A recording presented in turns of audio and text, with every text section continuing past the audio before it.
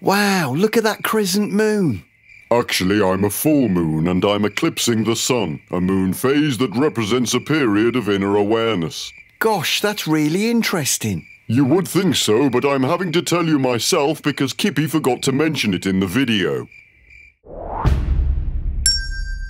Get your hiking gear ready, we're climbing up the big mountain this week. The Eight of Cups is a card of leaving things behind and heading up to higher ground. That can be in a spiritual sense, like we're ascending to a higher mystical plane, populated by strange entities who are willing to guide us on a journey beyond the ego and into divine transcendence. Or it can mean you want to quit your job and take up professional basket weaving. Either way, it entails moving on from something established in your life and onto something new and more meaningful. Arthur Waite describes it as a man of dejected aspect is deserting the cups of his felicity, enterprise, undertaking, or previous concern. The 8 cups he's walking away from represents something that he's achieved. That could be a successful project or something that he's worked hard for, but now he's decided that it's time to move on to something else. In many ways, this card can be seen as the precursor to the Hermit card back at number 9 in the trumps. In that card, we can see the old man standing on the hill with his lantern and staff. It's seen as the archetype of spiritual enlightenment. In this card, we see the man abandoning his cups and heading up the mountain in search of something more. Now, when I made the video for the Hermit, I talked about how Waite said that the figure intimates, "Where I am, you may also be." Well, this fella's obviously heard him, and now he's heading up there to check out the view for himself. This can be seen as the act of taking a risk and moving on to something new. Moving out of our comfort zones can give us a fresh perspective and a new lease on life. That's not to say that we're necessarily moving away from a negative situation. Pollack says in this card we see someone turning his back on a double row of standing cups, which symbolizes a situation that has not only provided happiness but continues to do so. You have to remember that these cups are all standing upright, so it's not like the situation that we saw in the 5, where some of them have been knocked over to illustrate loss. In this case, it could be something that we've worked hard on and is doing well, but it's just not quite working for us anymore. The Thoth card is heavy on the dark colors and features cups that I think look a bit like ashtrays. Crowley says the lotuses droop for lack of sun and rain, and the soil is poison to them. Only 2 of the stems show blossoms at all. It has been described as the hangover that comes after the excesses of the 7. Remember the slimy sewer from the last card? Well, now we've woken up with a banging headache and a dicky tummy, but at least we've got somewhere to put our cigarette. Crowley goes on to say, in the psychopathology of the path, this card is seen as the German measles of Christian mysticism. Okay, that's an interesting analogy. Can't see a spotty red rash. I might just put it down just in case. Flowery and cuppy remains the theme on the Sforza Marseille cards. The Solar Busker has 2 cherubs getting their Christmas decorations out of a purple box. Maybe on the next one we'll see them trying to untangle the fairy lights. 4 and 2 mean word for word universal vegetation. I'm assuming that he's talking about 4 times 2? I mean, that would be 8. Ooh, well done, Einstein. As for the vegetation, your guess is as good as mine. The Hermetic title for the 8 of Cups is Lord of Abandoned Success. So abandoned success fits really well with the Wade Smith image. As we said before, the figure is walking away from the previous accomplishments to find something new. So I think that's about as obvious as it gets on Pixie's version. The other title of the card is indolence. The dictionary definition of indolence is avoidance of activity or exertion, laziness. The Thoth card seems to go more in that direction. The 2 cards tie together in the sense that if you feel like you've achieved all you can in a given situation, you might become despondent with it and start doing the bare minimum. Milo Duquette says Harris's interpretation of indolence is perfect, a stagnant pool drooping blossoms. The top 3 cups and the one at the bottom of the card are empty. The 2 in the center are spilling half their contents back into the sea. The 8 of Cups corresponds to the Pisces zodiac sign and to the planet Saturn. The fish have arrived! Yeah! But they've appeared with Saturn!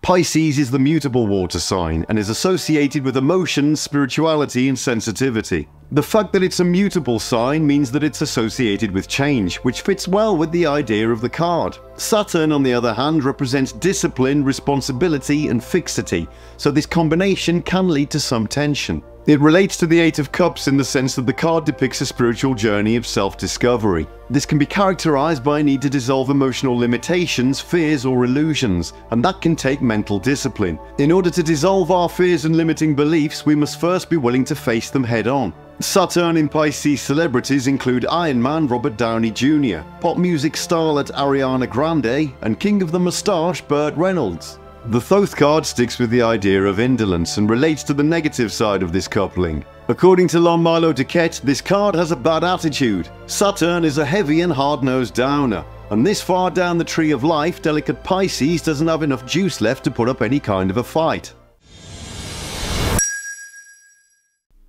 The Eight of Cups resides in the world of Briar and sits at the 8th Sephira of Hod, on the pillar of severity. So Hod translates to glory or splendor, and it's the Sephira of intellect and reason, but when it's in the watery world of Briar, it takes on a very specific role. So what's the difference between these 4 biscuit worlds? A brief history of the 4 Kabbalistic worlds. In the tarot, we look at the Kabbalistic tree of life as 4 separate trees existing in 4 distinct worlds. The first is Absolute, the archetypal world. This is the fiery realm of divine emanation, and is thought of as the realm of unlimited will, desire, and potential. The wands of the tarot live here. Next is Briar, the realm of creation. This is the watery world where the archetypal ideas begin to coalesce into defined structures and ideas. Here is where we find the cups of the tarot. Next comes Yetzirah, the airy realm of formation. This is the world where the divine energy begins to take shape and form. The swords of the tarot live here. Finally, we come to Arciar, the earthly world of action. Here is where the divine energy manifests into material reality. The pentacles of the tarot live here. The 4 worlds encompass the 4 elements that correspond to the 4 suits of the tarot.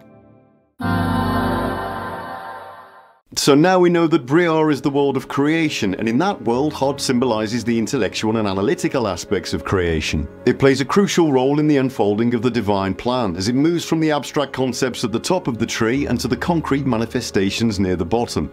In many ways, it can be seen as a more tangible version of Hokmar back at the top. Israel Regardie says it will help the student not a little if he remembers that the sphere of Hod represents on a much lower plane similar qualities to those obtaining in Hokmar.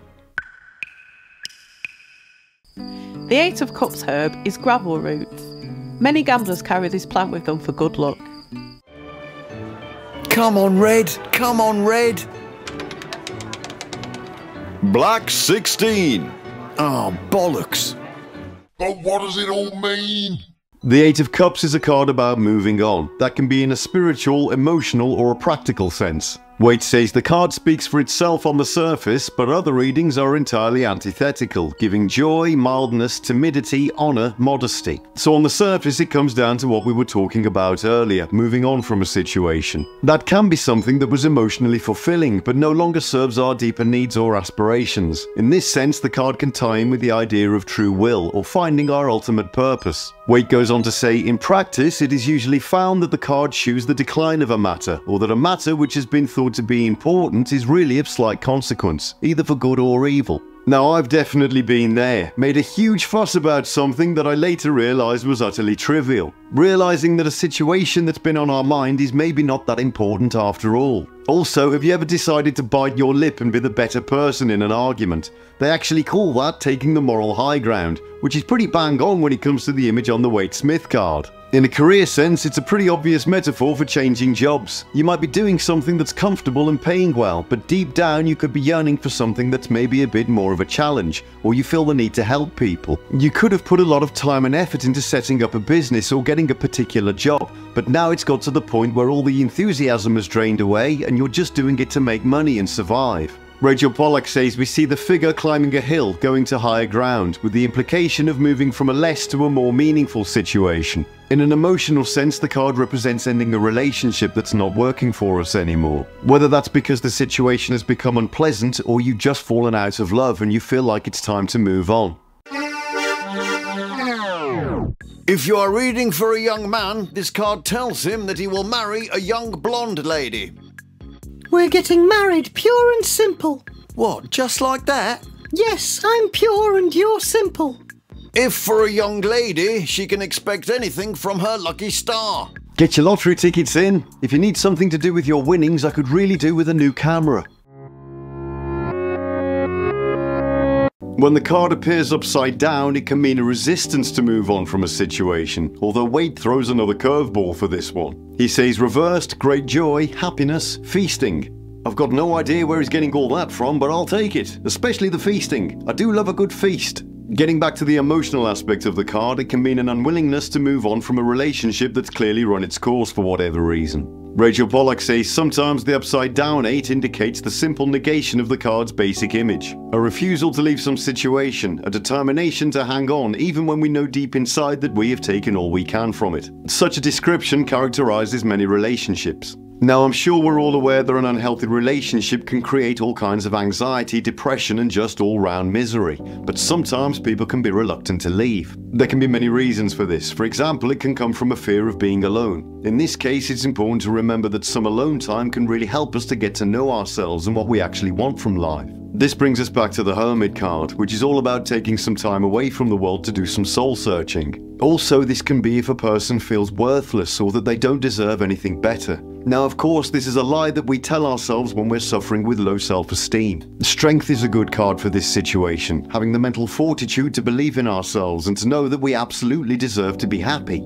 Another reason can be worrying about the other person. How are they going to manage on their own? Upsetting people is the last thing we want to do, but if you're staying with someone through pity, then that's no good for either of you. The Justice card is a good one here, as it's all about doing the right thing, no matter how difficult it may seem at the time. Now, obviously none of this is to say that you shouldn't work at a relationship. I'm sure we're all aware that being with someone has all kinds of ups and downs. We're talking specifically about when you know in your heart that it's over, and it's time to take that lonely walk up the hill to find something more meaningful. Steve Maraboli once said, letting go means to come to the realization that some people are a part of your history, but not a part of your destiny. When this tarot is presented in the reverse, it indicates satisfaction in all things. Oh, that's nice. When does that happen then? The big takeaway for the Eight of Cups is the concepts of moving onwards and upwards in all aspects of our lives. Sometimes that can be painful and it might take a great deal of courage, but if we're going to discover our true will, then it really is the only way. Benjamin Franklin once said, without continual growth and progress, such words as improvement, achievement and success have no meaning. Here we are again, at the end of even more mystical tosh. May the coming days bring you meaning, and we hope you'll climb the mountain to the like and subscribe buttons. Until next time.